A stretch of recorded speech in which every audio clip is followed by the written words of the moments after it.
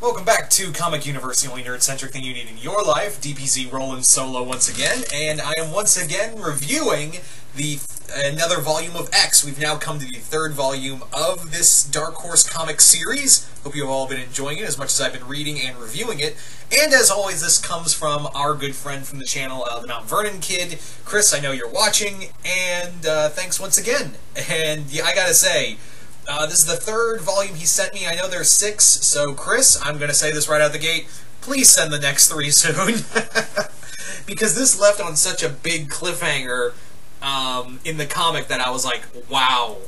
This is, X has been a fun, shut-your-brain-off kind of grindhouse kind of series that I've been really enjoying as this character. There isn't a lot to him. This is very much, like I said, this is as close to superhero grindhouse stuff as you can possibly get with this series.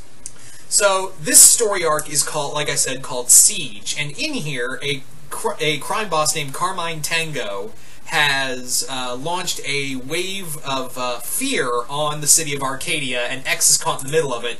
But he's also dealing with a lot of ghosts from his past because he is connected to Tango and his assassin that he has sent after him called Gamble, a man he thought he killed.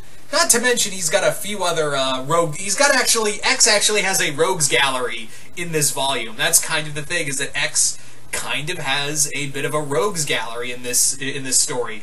And as before with the Dogs of War storyline, there is a one-shot, but this one is more to set up the rest of the story. And it is a one-and-done story involving a new villain called Death Wish, which actually is pretty cool. Death Wish is this hitman who accidentally killed his former mentor and believes that he will go to hell and he can't take his own life, so he believes that if X kills him, it'll wipe the slate clean in the afterlife. Well, of course, X doesn't give that to him, so from there, Tango brings in Death Wish to help bring down X. X's storyline in here is pretty good. We get more of his backstory in that we find out he was an orphan. But the thing is that while it's very clear that X is connected to Gamble, we don't know why X is, X kind of says that he worked for me as a hitman and there was some stuff there, but we don't know if it's true or not. But it is very clear that X and Carmine Tango are connected. We just don't, I guess I'll just have to wait till I get the 4th volume to expand further on said storyline, said connection. But the character of Tango is really interesting in that he has kidnapped some guy who writes half-assed horoscopes and actually believes that they have supernatural powers. He also kidnaps X's sidekick, Lee Ferguson, and what he does to her is horrifying. I'm not going to spoil that in here, but it's some really fucked up shit. It is this is kind of fucked to what they do to poor Lee. But X gets some pretty awesome kills in here. Like he puts a sword through a guy's face right in front of some kids. That's probably my favorite kill of this comic, of this volume of the comic. There's just some brutal deaths in here, and the fight between Gamble and X in one of the issues is awesome.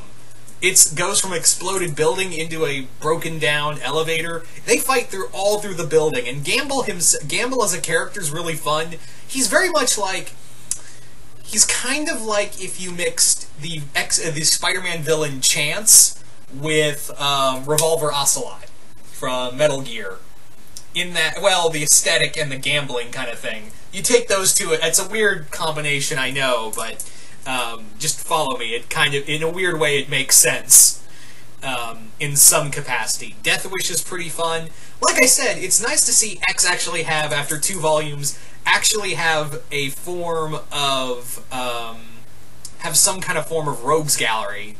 I mean, granted, I have a good feeling that in the next 3 volumes you ain't gonna see him much longer, but for what it is cool to see all of these villains kind of standing over X while he's broken down and beaten, stuff like that. So that was neat. So I'm really excited to see where this is going to go. And Chris, I know you're watching this. I can't wait for you to send me the next 3 volumes, because this is only a 6-volume comic, so I'm really interested to see how this is all going to end for the next 3 volumes. So, would I recommend X? Yeah, if you're like I said, if you're looking for fun, bloody action, grindhouse type action, I highly recommend this. So yeah. So there's my review, guys. I know it's a little short, but hey, this is a pretty simple comic. I'm not reviewing Watchmen here. So you guys, so if you've read the comic before, let me know in the comments below. If you're new here, hit the subscribe button here on the channel, and as well as hit the bell for notifications, and share with your friends and family and those people who follow you on social media. And we will see you here once again in the YOUniverse.